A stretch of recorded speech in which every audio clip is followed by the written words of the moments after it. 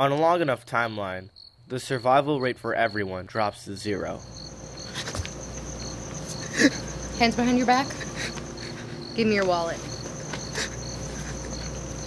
Raymond K. Hessel, 1320 Southeast Banning, Apartment A. Small cramped basement apartment, Raymond? How did you know? Because it gives shitty basement apartments letters instead of numbers. Raymond, you're going to die.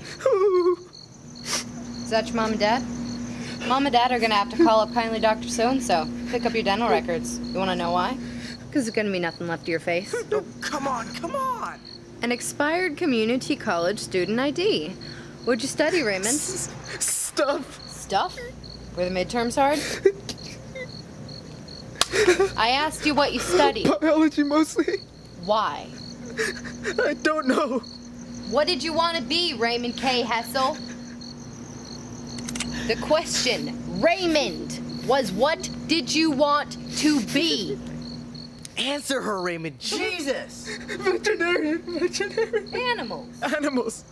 Stuff, I got that. But that means you have to get more schooling. Too much school. Would you rather be dead? No, please. You'd rather die here on your knees in the back of a convenience store?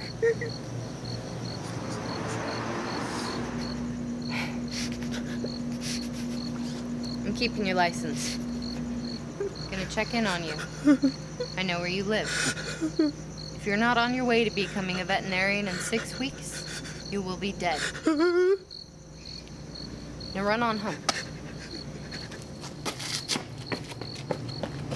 Run, Forrest, run! I feel ill. Imagine how he feels. Come on, this wasn't funny. What the fuck was the point of that? Because tomorrow will be the most beautiful day of Raymond K. Hessel's life. His breakfast will taste better than any meal you and I have ever tasted. You had to give it to her.